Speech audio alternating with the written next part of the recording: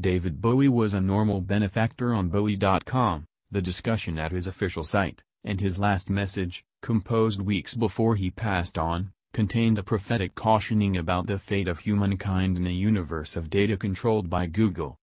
Portraying the eventual fate of our general public, if it's controlled by Google, as a rightist-oppressed world, Bowie cautioned that the web crawler has been penetrated by the first class trying to subjugate mankind.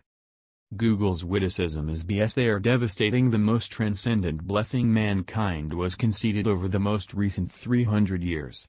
Google is Illuminati. Illuminati is Google. The future under Google is a rightist-oppressed world, their way or the roadway, no space for dissenters, no space with the expectation of complementary discourse. Google is a bootstepping all over for time everlasting. Mariner. Another message from Bowie, written in a similar gathering string, read. Google our profound state. Disregard traditional wars, disregard spies, disregard knowledge offices, disregard the greater part of that. It's about the web and Google run the web.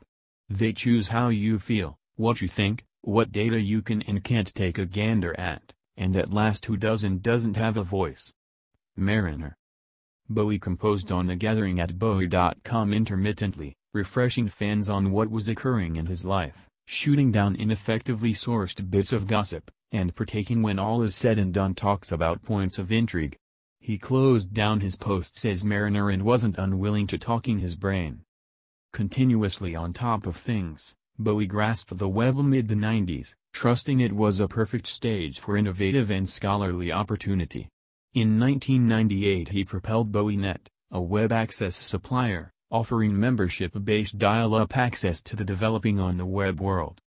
When most real companies were all the while attempting to appreciate the noteworthiness and effect of the web, Bowie had an unmistakable vision without bounds.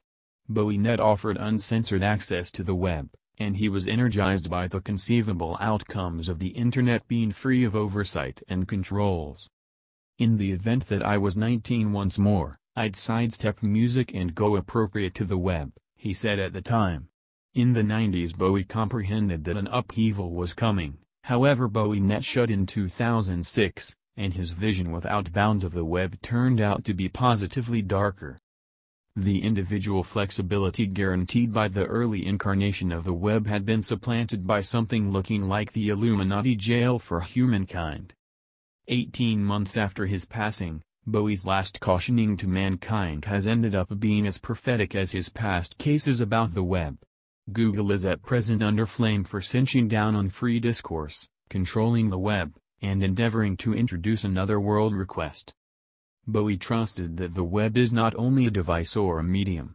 The old world and the new universe of the web have consolidated, getting to be reality. Whoever controls the web controls everything.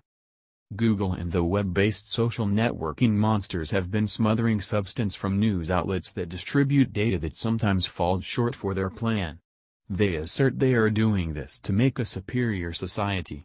Be that as it may, history recommends their endeavors at making a liberal ideal world will reverse discharge.